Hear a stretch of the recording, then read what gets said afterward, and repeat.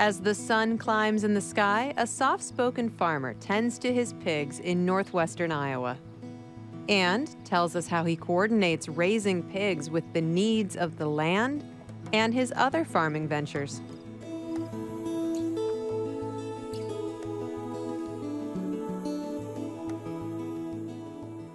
We're kind of proud of this area. It's excellent farm ground.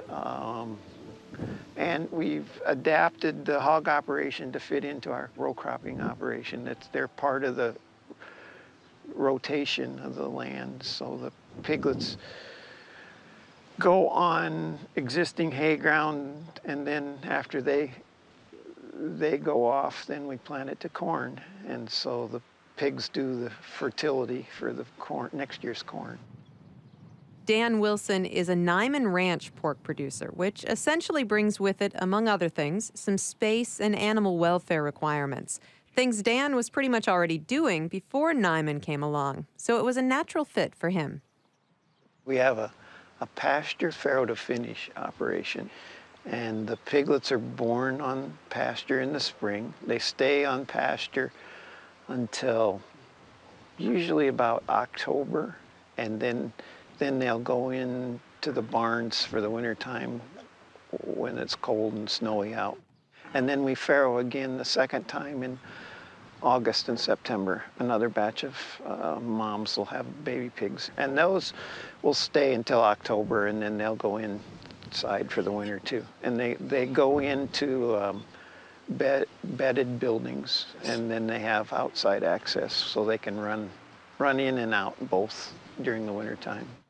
We've been pasture farrowing since 1966, and so we were on pasture, and we really liked pasture. So when Neiman came along, it just fit our philosophy. It was just a really nice match. We were glad to find it. We started with Neiman in 1998, so we didn't have to change much at all to be on the Neiman program. This pasture is set up for farrowing. Each sow chooses her own hut about a week before she gives birth. The huts also protect the pigs from the sun and rain.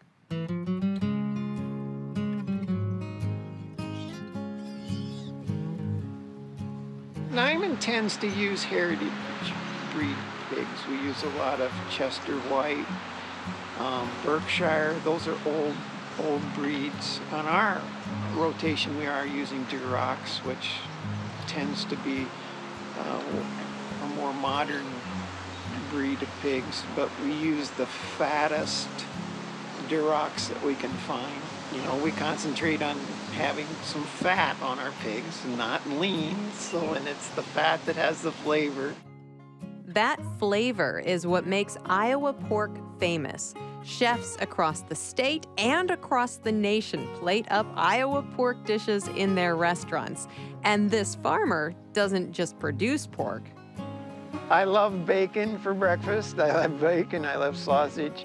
I'm a big fan of ham. I eat a lot of ham. We eat pork chops, always great, and we do a lot of pork roasts. So we eat just about the whole pig, I guess.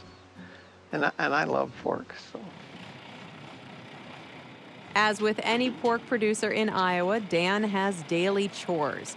Feeding these animals seems to be one of the big ones.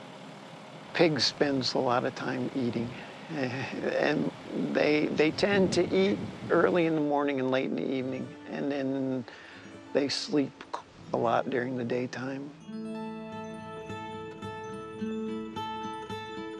Quietly making a difference in our reputation as a great pork-producing state, farmer Dan Wilson likes what he does and plans to continue. I've raised pigs most of my life, and I enjoy it, so that's fun.